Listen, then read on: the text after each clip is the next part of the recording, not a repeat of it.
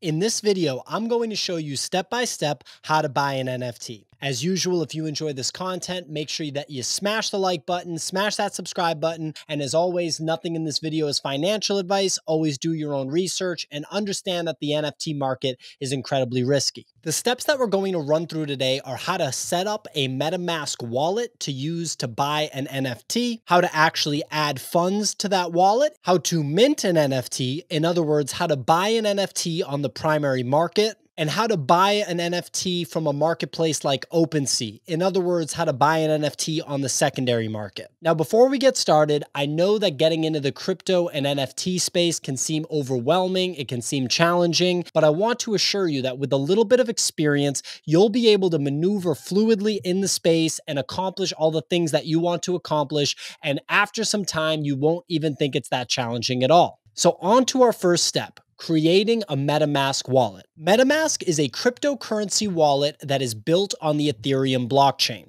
Ethereum is the second largest cryptocurrency by market cap, only second to Bitcoin. Ethereum is also the most widely used blockchain and cryptocurrency for NFTs, so for the purposes of this video, we'll stick with Ethereum. Your Metamask wallet is what you're going to use to buy NFTs, but it's also how you'll custody them once you've actually bought. So to start, let's open metamask.io in our browser. Metamask will work in either Google Chrome or Mozilla Firefox. So here we are. Let's click on download on the top right to actually download the Metamask browser extension.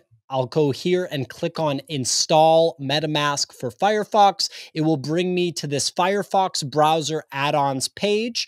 I'll click this button here to add to Firefox. And what that'll do is it'll actually prompt me to install the Metamask extension. So we want to click add right there. And then you can see right here on the top right that the little fox there, that is the Metamask extension in our browser. And when I click on that, it opens up a page here which says welcome to MetaMask, and this is how we're going to get started setting up our wallet. So when I click on get started, it will ask me if I'm new to MetaMask and whether I already have a secret recovery phrase. We will dive into that. That is a very important security function. So I click on create a wallet. Right here is a prompt on whether we will allow MetaMask to gather data.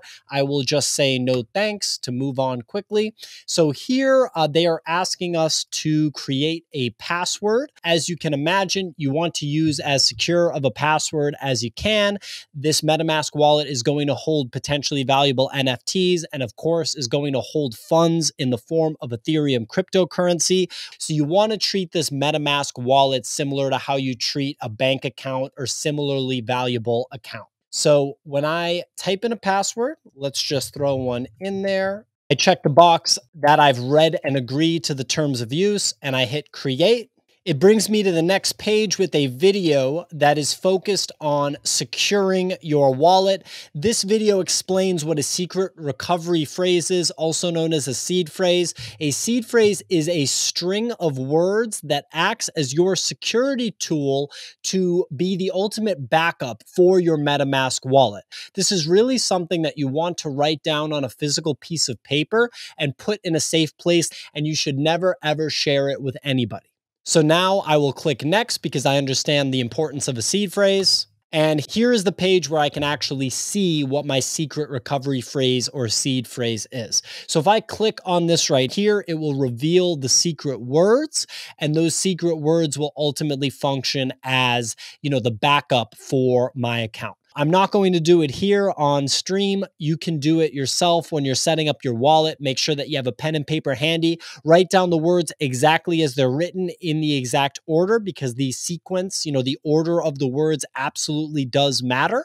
And that'll be your backup. Keep it in a safe place. Don't write it down digitally. Don't email it to yourself or to anybody else. Don't share it with anyone, even if they ask you to. So for the purposes of this video, I'm going to hit remind me later. If I did click on this lock, it would reveal the secret phrase and it would take me to a screen that looks like this, that is prompting me to actually input the phrase in order. This is so that MetaMask can confirm that I've written down the phrase properly and have a valid backup. So I click remind me later, And here we are. This is our MetaMask account right here. If I click there, I will copy the account address to clipboard. We're going to need that in a bit when we actually buy cryptocurrency on an exchange and send the cryptocurrency to the MetaMask wallet, but more into that later. The basic functionality is pretty straightforward. The functions that you'll realistically use the most are either send or monitoring the assets in the wallet or the activity. We don't have either right now. Now that we've done the first step and we've set up our MetaMask wallet, we're going to move on to the second step, which is buying Ethereum on a cryptocurrency exchange. In other words, buying the funds that we're going to use to buy our NFT. So here I've loaded up Coinbase, which is one of the most popular cryptocurrency exchanges in the United States. There are other exchanges that you can use too, such as Gemini and a few others. For the purposes of this video, I'm going to use Coinbase as it's the most widely used exchange and just show you how easy it is to use an exchange like this to buy cryptocurrency and then to send that cryptocurrency from the exchange to your MetaMask wallet so that you can use it to buy NFTs. So if I go to this homepage of Coinbase and I look at the top right, it has buy and sell, and then next to it is send and receive. We're going to use both of those in this video. Let's start with buy and sell. So I click on buy, I wait for it to load. Here we have our prompt where we can select what cryptocurrency we'd like to buy. The default is Bitcoin. For what we're looking to do, we're going to want Ethereum. So I click on Ethereum. I select my payment method, which is my bank account, and I'm going to choose $500 worth of Ethereum for this video. When I click on preview buy, it will take me here to this confirmation page, the order preview, and it tells me how much Ethereum I'm getting in exchange for my $500 and also the fee. One little note on fees: on the default platforms, Coinbase and Gemini, the fees are considerably higher. If you use their programs Coinbase Pro and Gemini Active Trader, which are free to use but offer lower fees. More on that in another video that we put out on this channel. Again, for the purposes of this video, I'll just stick with the main Coinbase platform. So looking at this confirmation, I'm good to go here. I'm going to click on buy now. Here we go. And there you go. The transaction went through and my Ethereum was successfully purchased. Now it's time to take that Ethereum that we just bought and actually send it to our MetaMask wallet. So if I look at the main page again and I go to the top right and click on send/receive, the send and receive prompt will pull up. I will copy that address that we talked about before in the MetaMask wallet and paste it here in this to section. So let's do that now. Here we go. Copied it in there. Ethereum is the selected cryptocurrency. That's perfect. And what I'm going to do here is I'm going to hit send all. I'm going to hit continue. Here's the confirmation page. Looks good to me. I will now hit send now. I'm prompted to enter a two-factor authentication code. When you set up an account on these cryptocurrency exchanges, they ask you to enter two-factor authentication through platforms like Authy or Google Authenticator. So I'll do that now. And okay, my Ethereum is now being sent to my MetaMask wallet. It'll take a few minutes for this to complete because it's being confirmed on the Ethereum blockchain. But after a few minutes, the transaction will go through and voila, our Ethereum is in our MetaMask wallet and it's ready to be used to buy an NFT. All right, so now that we've set up our MetaMask wallet and we've funded it with Ethereum that we bought on a cryptocurrency exchange, it's time to learn how to buy an NFT. So as I mentioned earlier in the video, there's two ways that you can buy an NFT: on the primary market or on the secondary market. On the primary market, you're actually buying the NFT directly from the NFT creator and you are minting it, meaning that you are actually creating the entry on the blockchain. When you buy an NFT on the secondary market, you're buying it from a person that either bought it on the primary market themselves or bought it from someone else on the secondary. And you do this on a marketplace like an OpenSea or similar platform. So first I'll show you an example of actually minting an NFT, meaning buying an NFT on the primary market directly from its creator. The way that you do this is you go to the project's website. There's typically a page to mint the NFT, and on that page, you have to actually connect your MetaMask wallet. Many times when you first get to the website and you go to the mint page, you'll be automatically prompted to actually connect your wallet to the platform. One thing that you need to keep in mind is that security in this situation is essential. You do not want to connect your wallet to a site that you don't trust. So make sure that you've done your due diligence and you've done your research on a project before you connect your wallet to the website. So when I load this website, I see a MetaMask pop up like this. I will go ahead and click next. I'm then presented with a confirmation page. I'll hit connect. There we go. All right. And now my wallet is connected to the platform. I have the option to mint 1, to mint 2, or mint 3. In this case, I'm going to just mint 1. And so you see the big red mint button. I will click there. What happens is we'll get another MetaMask pop-up. Here it is. I'm going to click confirm.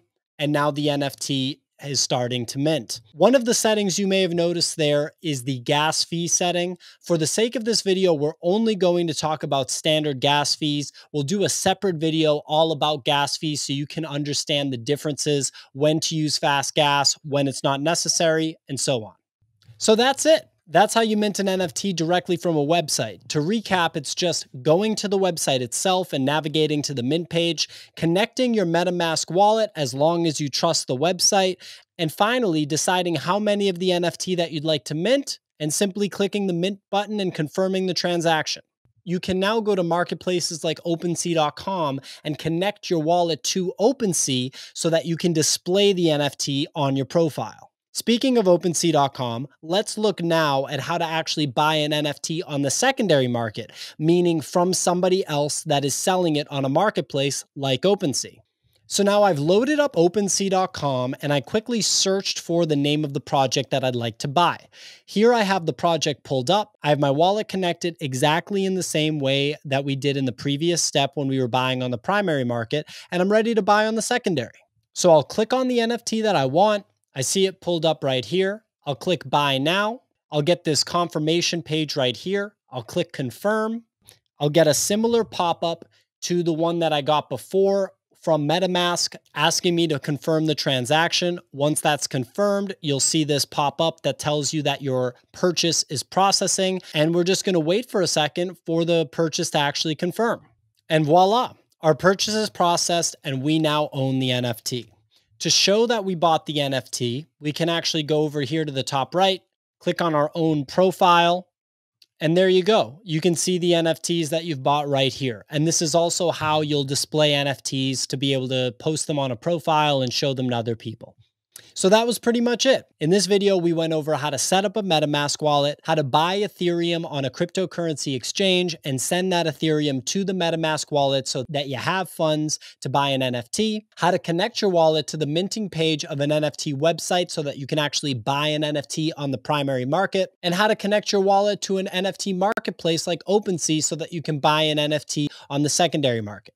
In other videos, we'll go deeper into more advanced concepts like using fast gas for transactions, setting up different wallets on different blockchains, and other advanced NFT strategies. But this video is meant to give you those step-by-step instructions on how to mint your first NFT. We hope that you enjoyed the content. If you did, make sure that you hit the like button and smash the subscribe button. And as always, do your own research, invest at your own risk, and have fun participating in the NFT space. Catch you guys next time.